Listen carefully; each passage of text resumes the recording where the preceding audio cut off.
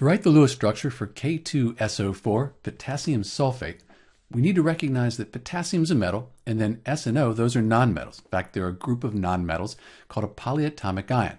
This one is the sulfate ion. When we have a metal and nonmetals together, we have an ionic compound.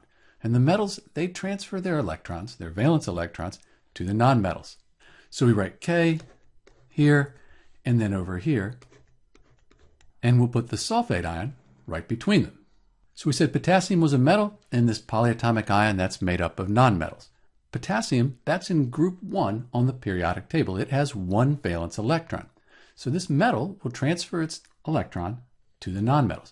So when potassium transfers or loses its electron to the sulfate here, it loses a negative charge. That means it has a positive charge.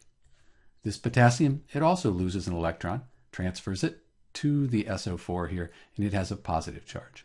So these positive charges here, they're attracted to the negative. They're opposite charges, so they're attracted, and that's what's forming the ionic bond between the potassium and the sulfate here.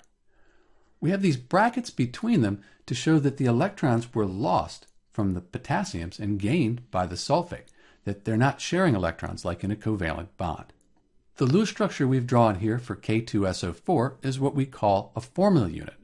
With potassium sulfate, an ionic compound, it's a crystal, so it's made up of a regularly repeating pattern of these formula units. What we've drawn is one formula unit of that crystal.